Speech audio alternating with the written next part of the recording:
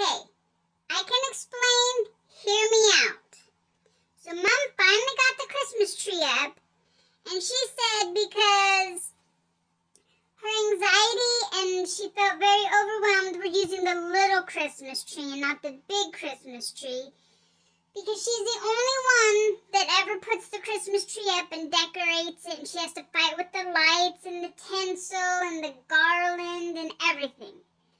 So she put the little tree up. But then she went outside to start working on the Christmas lights outside. And I was like, Mom, the Christmas tree's still not up yet. Like, it's up, but there's nothing on it.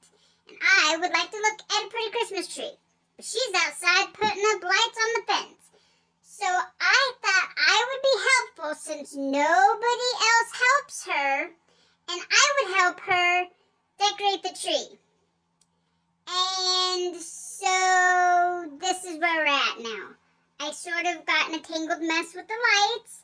I thought I was winning, but you can clearly see I have not won. And there's decorations everywhere. So, yeah. We're not going to tell Mom about this, okay?